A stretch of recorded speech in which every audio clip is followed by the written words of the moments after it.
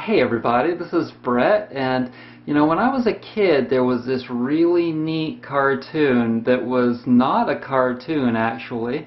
It was marionettes, and I had no idea what went into the production of this really cool thing because I was just like a little boy when it was popular on TV, and you had to get up really early in the morning to be able to see it. But it was worth it because I had no idea what went into it until I recently watched videos on YouTube about the creation of the Thunderbirds.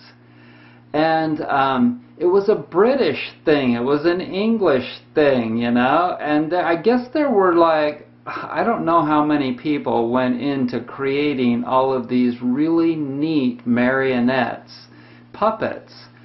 And the production of each individual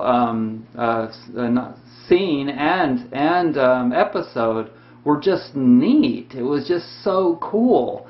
And they would never do something like that these days, because everything's made with computers.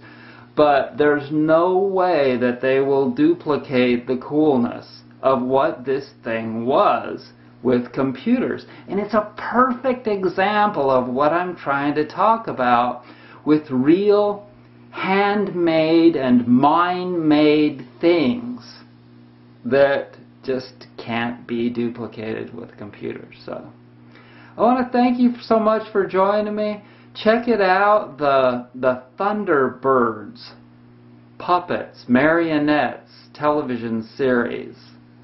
So I want to thank you for joining me. Be well.